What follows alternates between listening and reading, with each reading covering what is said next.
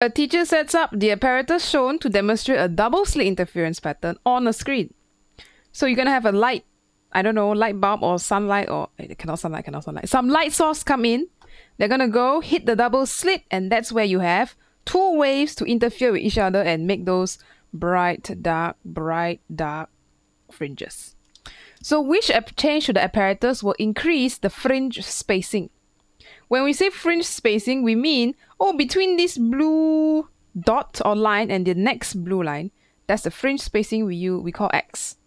And generally for double slit, there's this main equation, Young's double slit experiment, lambda equals to AX over D. But here we are looking at fringe spacing. So we're going to rearrange that and say X equals to lambda D over A. And here we want X to increase. We want them to be further apart. So what can you change? I'm not going to look at the answer yet because I'll get confused. So I'm going to look at the, the equation. So let's look at lambda first. If I want X to increase, I must increase the wavelength. So I look at the choice D. Oh, decrease. Wrong already, low. Because if you increase the wavelength, then only you can get an increase in fringe spacing. So not correct. Then how about D? Oh, why is D and what is A? They never give. God.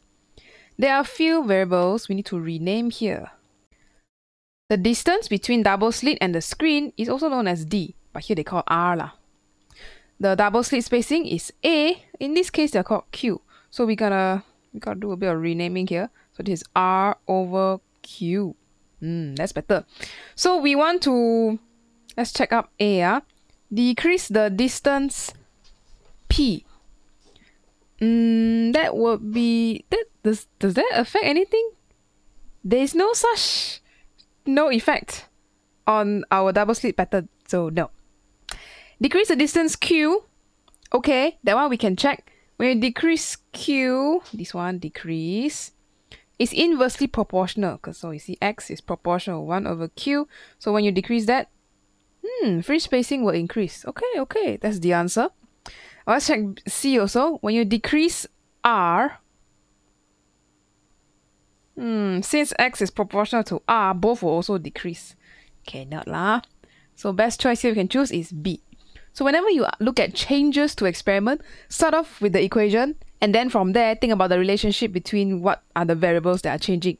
Only two can change. If there's more than that, you have to do some calculation already. Okay, so that's all for this video. See you in the next one.